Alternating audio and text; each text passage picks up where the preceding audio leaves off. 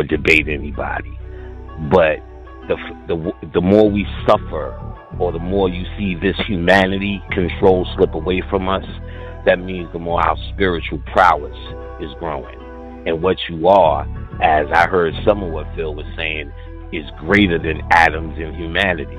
So that thing that's greater than atoms in humanity, for it to rise, humanity has to suffer. So as odd as it seems, you got to remember, we ran the planet for millions of years. What are you going to do? Take over Africa again? First and foremost, you're a universal entity and all things are yours.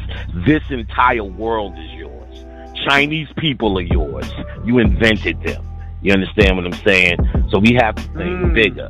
If they regulate us down to this landmass, then you just become another player in the game that you created.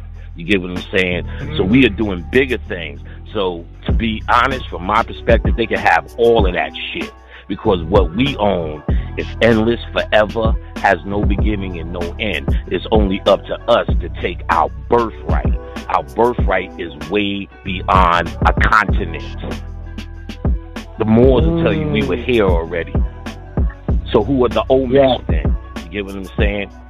Those people in Indus Kush, who are they? In India, but not what we now later day call Africans.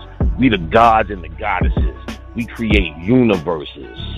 This world is just something we pass through. That's the concept of the Masonic traveler.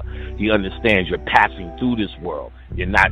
People who take residence here need to figure out how to get Africa back so they can sell more hair weaves than the Chinese people, the niggas. You get what I'm saying? They can figure that out all day. They can figure that out all day. That's people who need to be here and don't know it from who they are in a bigger perspective.